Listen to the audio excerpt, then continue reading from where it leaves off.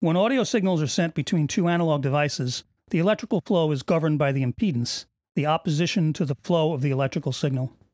Impedance, sometimes indicated by the letter Z, is measured in ohms, in some cases kiloohms or megaohms. Audio devices in the studio have both output impedance and input impedance, and when signal is sent from one to the other, the relative value of output to input impedance is an important aspect of maintaining proper signal transfer. In the old days, output and input impedance were often both set at 600 ohms, matching impedance. You might come across this if you incorporate actual vintage gear into your analog studio racks. But for a long time, studio gear has been designed to operate with bridging impedance, where a device's input impedance is typically at least 10 times the output impedance of the device feeding it. This optimizes voltage transfer and is the way modern analog studio gear operates.